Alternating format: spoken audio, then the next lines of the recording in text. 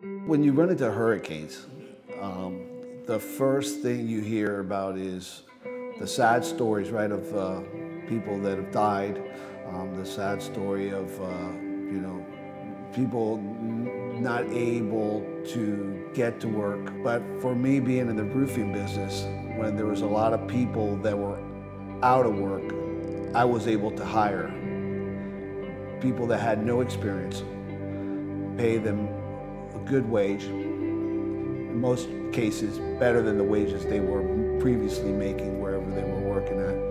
I am a hands-on owner. I go to the roofs. Many companies are big companies. They might be companies bigger than I. Might be companies that might be the same as I. Owners don't show up on the roof. Owners don't socialize with their employees. I do that because I was an employee longer than I was an owner. And I understand the separation, of mental separation of an employee and an owner. Guy might have worked on the field a little bit and all of a sudden he opened up his company 2 years later. He doesn't realize and understand what it is really working for someone.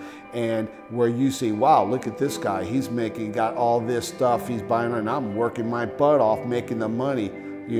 That's not, it's true and it's not true because, yeah, he is an owner and yeah, he has nice things and yeah, he works hard for it, but it's his business that he's created without thinking that he has no stress. He has multiple stress, and an employee doesn't see that, right?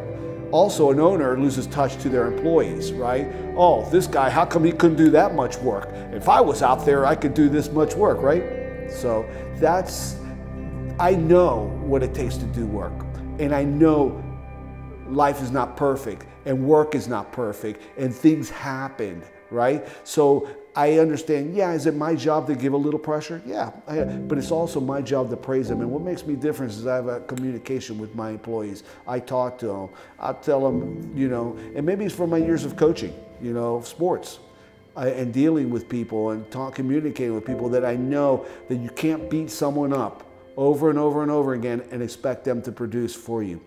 Because like I said, my employees are the bloodline of my company and I'm aware of it.